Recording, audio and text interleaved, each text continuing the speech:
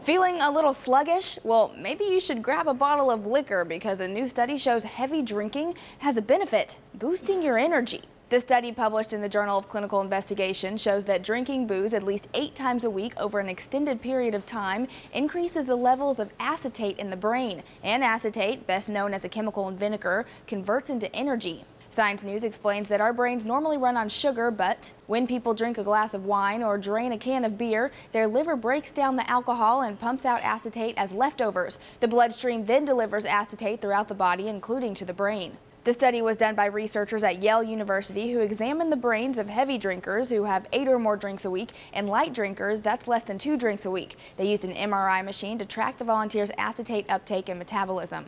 They report that heavy drinkers had greater, more rapid acetate uptake and metabolism compared to light drinkers. Because ethanol consumption can cause acute drops in blood glucose levels, acetate has the potential to provide a compensatory energetic reward. Researchers warn heavy drinking still has its negative effects like hangovers, addiction, and withdrawal. While acetate as fuel for the brain may sound like a good thing, the concern is heavy drinkers' brains may adapt to that supply of energy and have a harder time cutting down or cutting back at all on their drinking. Researchers hope to eventually figure out if taking acetate supplements could potentially ease withdrawal symptoms. For Newsy, I'm Jasmine Bailey.